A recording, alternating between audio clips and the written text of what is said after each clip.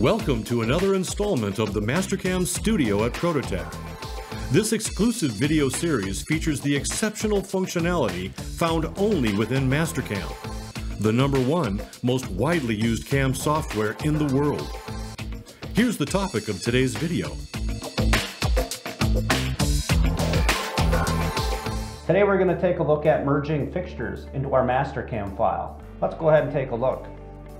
So in Mastercam, you have the ability to bring in fixturing. And you got to kind of prep for this before you get to your Mastercam screen here. And what I mean by that is going to the manufacturer that you want to bring fixturing in and downloading some files from them. They should have them all available from what you want to use from them. So in this file here, I have a rotary table that I'm going to place a vise on, and then we're going to look at some other options for other fixturing.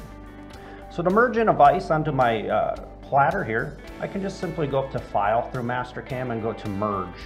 If I left click on Merge, it's going to get me right into a Files Explorer on your PC. This is kind of what I was talking about with having your files prepped.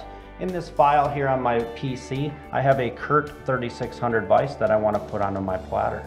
I simply click on it and open it, and it's going to merge it into my Mastercam file. Now it merges it into my Mastercam file. It's not really where I want it. In location it is, but in Z it is not. So in the merge pattern options over here, we have a bunch of different ways to position. So we have select, we have align, dynamic, mirror, and scale. For this one here, I just need to move this up in Z, so I'm going to just go ahead and move it dynamically.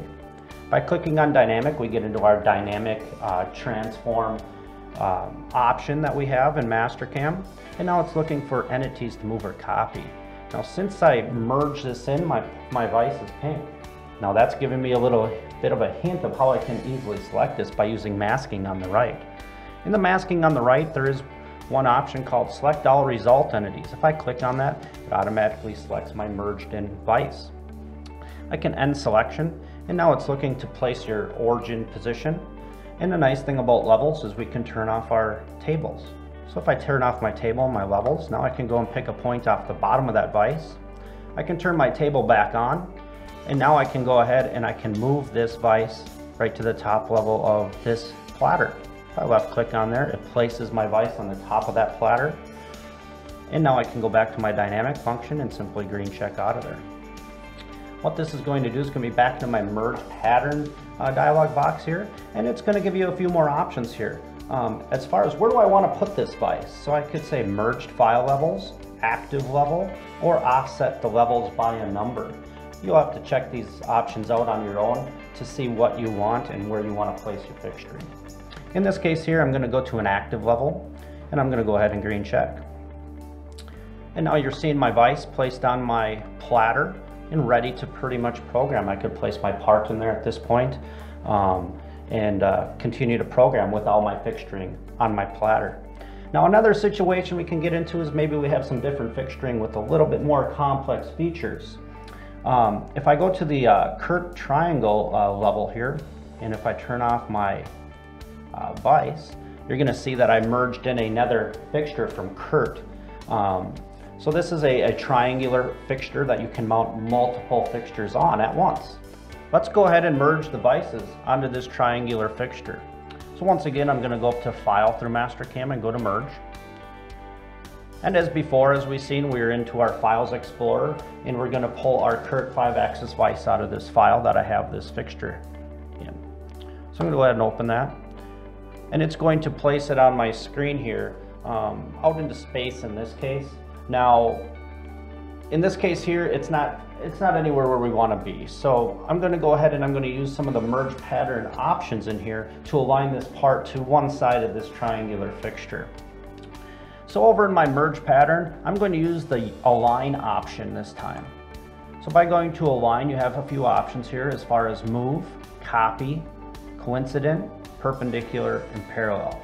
In this case here, since my vise is looks like to be about 90 degrees off and way out in space, I'm going to go coincident on this one, and that'll allow me to go ahead and pick different faces on my vise compared to my fixture to place that and mate them faces together.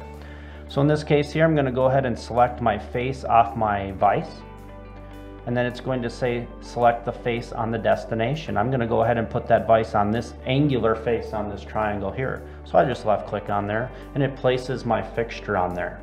Now, one thing that it won't do, since this vise has moving parts, they're separate entities. So what I'm going to have to do is I'm going to have to go back and select additional geometry here. And I can easily do that by just going to this arrow on the bottom here, left clicking. And now I have my vise set up, and this is another point of colors in Mastercam can be very useful. If I color my different parts of my vise different colors, it's an easy selection in masking on the right. So if I go over to masking on the right and select the colors, I can go and select the first color in here. I know that's going to be my color that I'm after, and I can just simply green check, and now it'll select all of them colors on my screen. If I end selection, now my vise comes over to that angle, and you'll notice that the two faces that I picked are mated together, so I don't have to worry about them weird angles, getting them correct. One thing that is that would need to be changed here is possibly my center point of where it placed it.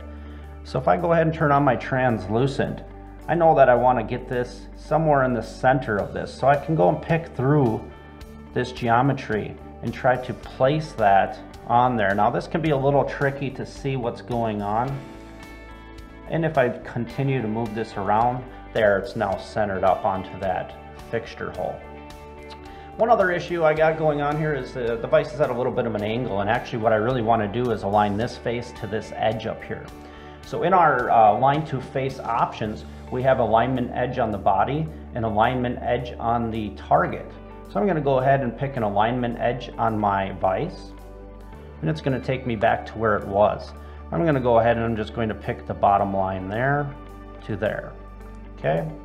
And now on my target body or my fixture, I can go ahead and pick an alignment edge there. So it's going to go ahead and I'm going to align it that point to that point. And now my vise comes in there aligned the way I would probably want it on this fixture. And now if I look into my holes here, my mounting holes are all correct. It's a nice easy way to align stuff when you have some weird fixturing to apply different fixturing on. If I go ahead and green check out of here, it's going to accept the result of the align. If I green check out of merge, I'm also going to get out of here and I'll be able to start applying my parts to the vise. Now before I move on from here, there is a levels here, and it's going to give you some options there as far as where do you want to put this vise. Do you want to put it on the merged file levels? Do you want to put it on your active level? Or do you want to offset it by a number that would put this vise on? There are also some check boxes below this for settings as far as set colors, styles, set the seat plane. You'll have to utilize these if you want to have any changes made when we green check out of here. Then once I green check out of there, now I have my vise on my triangular fixture. Now let's say I want to put 3 of these on. So instead of doing them same processes, since this is a symmetrical fixture, all I can do is I can just go up to right up to transform, and I can go to rotate. Now this will be a very easy way to do this. I can also go and select colors here. So in this case here, once again, I like using colors. I'm going to go ahead and select the colors that I want to move. And in this case, I know my options here, and I green check. It selects my fixture, I end selection. And now over here, I want to say I want to copy this 3 times at 120 degrees. Once I green check out of there, now it's going to place the rest of these vices on all 3 sides of that triangular fixture, and I'm going to be ready to go.